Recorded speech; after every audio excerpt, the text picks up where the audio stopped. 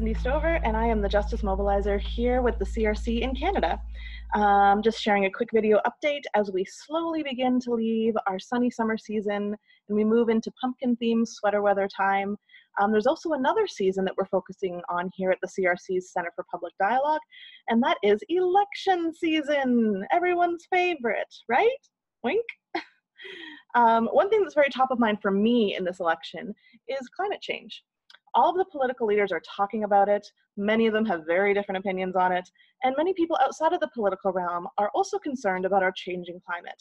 From Indigenous peoples to environmental activists, from farmers to youth to people who are all of those things, everyone is beginning to see how our world is being drastically changed and altered by our carbon emissions and by higher global temperatures.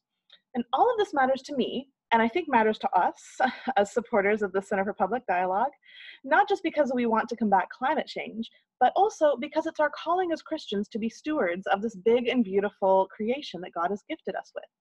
So with that in mind, my question to you is, how is climate change and creation care impacting how you're going to vote in the upcoming election?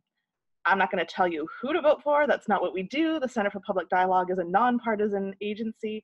But what I'm personally planning to do, what I can tell you about, is looking into what each political party in Canada is saying about how they're going to combat climate change and help our country transition into using renewable resources in the future.